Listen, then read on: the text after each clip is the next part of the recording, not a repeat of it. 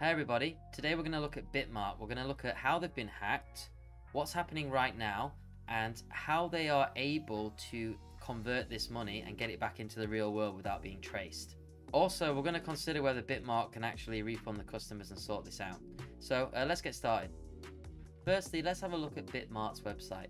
As you can see, it's well produced. They have their comparison of currencies here and the gainers. You can see how things are doing well or not so well. Lots of advertisements, and you can see here they've got apps and also 24/7 support. They claim themselves to be secure, which is very, very ironic. Let's be honest, nothing is secure if you use your seed phrases, and easy to use. We can see that it has 9 million users, 800 cryptocurrencies, which is a considerable amount, and it's been operating for 5 years. So it's not a small business. If we look on their Twitter, we can see that it has 338.5k followers, which is quite considerable. Not as many as Binance though, who has 6.4 million. So we're not looking at the biggest of the players, but we're looking at a considerable player in the cryptocurrency market. Now, what we can see here is confirmation on their end. We have identified a large-scale security breach, and we are now conducting a thorough security review and will strive to maintain transparency. So how did this happen? Well, there's arguments that it could be an inside job. There's also arguments that somebody was able to get into the secure wallet that had these codes available, because these codes have to be secured somewhere, right? So let's say you have a Bitcoin wallet, right, and you have your private keys. This is an example of a private key here. So basically, your wallet has a private key, okay? And if somebody has access to this private key, they find it in your diary, or they find it in a file that you've saved, or an email you've sent to yourself, okay? If I put this private key in any wallet that is on the Ethereum chain, any wallet that recognizes Ethereum, and you've got Ethereum in your wallet that is connected to this private key, then I can immediately access that Ethereum. Okay, there's also the 12-word seed phrases that could do the same thing. So somehow this key got leaked. All right, now it could have been an inside job, as some people are speculating, or it could have been hackers getting access to original files first, or company files first, downloading the entire network and then going through them piece by piece, trying to identify where the private keys are. Regardless, someone got access to this private key, and then all they do is simply put that private key in online, and bang, they instantly have access to that wallet where they can start taking money out. Now, so here is the list of coins according to Peck Shield, and what has happened is there was a really large amount of Ethereum stolen, a huge amount, 200 million, 100 million in Ethereum, but a lot of it was actually on the Binance Smart Chain. Look at all these coins. Oh my days, it's also around $5 a SafeMoon.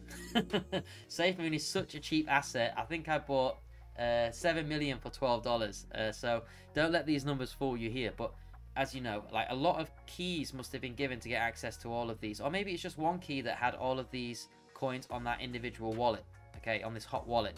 So the hacker will be certainly taking their time to make sure they convert all of these coins back to something usable. Maybe it's USD or USDT or BNB, and then converting that to something else. Now, the great thing about Ethereum is we can look on something called Etherscan and identify what the hacker is doing with that wallet. And what fascinates me is the BitMart hacker has actually put his name here.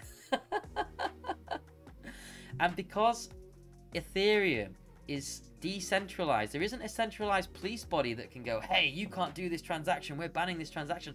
That's not how cryptocurrency works. It cannot be blocked by governments, right? So what we're seeing here in real time is what the hacker is doing with that money. Now, they're being smart. That's what they're doing. So let's have a look at some of their transactions. At the moment, they still have 465,000 in their wallet, okay? And that's 110 Ethereum. What they're doing is they're transferring out little bits of money at a time, but you can see it's 100 Ether at a time. And look where this 100 Ether is going to. It's going to something called Tornado Cash. Let me explain what Tornado Cash is. Tornado Cash has been developed by people that care about anonymity. So you can send your cryptocurrency to Tornado Cash, another person can do it, and it will mix them together, and it will send them out in different wallets that you can have access to. And what the developers did is they deleted their admin keys, so they can no longer the developers deleted their admin keys so they can no longer access this themselves and have control over it. So now the code runs itself. which is really, really interesting. The code runs itself. Look, self-executing code. So now this is where it gets more interesting. So on this website here, they have over 2 million ETH deposited, all these unique users, all these deposits that are being jumbled up together and then distributed into different wallets. Now, this is really good for anonymity. However, if people don't use IP blockers, if people don't use a strong VPN, then they can still be traced, okay? And there is an argument that this Ethereum can still be traced. So now what the hackers need to do after they have changed their Ethereum is they need to up their game a little bit. So what they can do now, and this is crazy because this coincides with Monero. Monero has something new called atomic swaps, okay? It happened with Bitcoin a few months ago, and now it happens with Ethereum. So what these hackers can do with their Ethereum is they can use an atomic swap, which is just basically a swap of Ethereum to Monero, the privacy coin, and they can do that without KYC, which means you don't need any identification, you don't need any form of platform exchange. So now what these hackers can do is they take their Ethereum, their jumbled Ethereum, which is already a little bit hard to trace, okay, in new wallets, and then they convert directly to Monero via atomic swap. So now they have all this Monero. The amazing thing about Monero is the technology is so advanced, the government is trying to stop it, all right? They've offered $700,000 as a reward, around $700,000 as a reward to get people to hack Monero. That's how important it is to governments. So the first thing is, it uses ring signatures. So a lot of people complete transactions at the same time, and it jumbles up these signatures of these transactions, so you don't know who's making the transaction. Next, you don't know how much Monero is stored on each wallet. It is fungible. It is like a pound coin and another pound coin. You can't identify the difference between them. There's no special markings on them. It also masks transactions between coins. So basically, it is a very superior technology for hiding transactions, for buying things online and being untraceable. So now, if these hackers use the Monero to Ethereum bridge, okay, this atomic swap here, they can convert this money without anybody being responsible for it. The code runs itself, okay? Then what they can do with all this Monero is they can use an atomic bridge to convert it back to Bitcoin.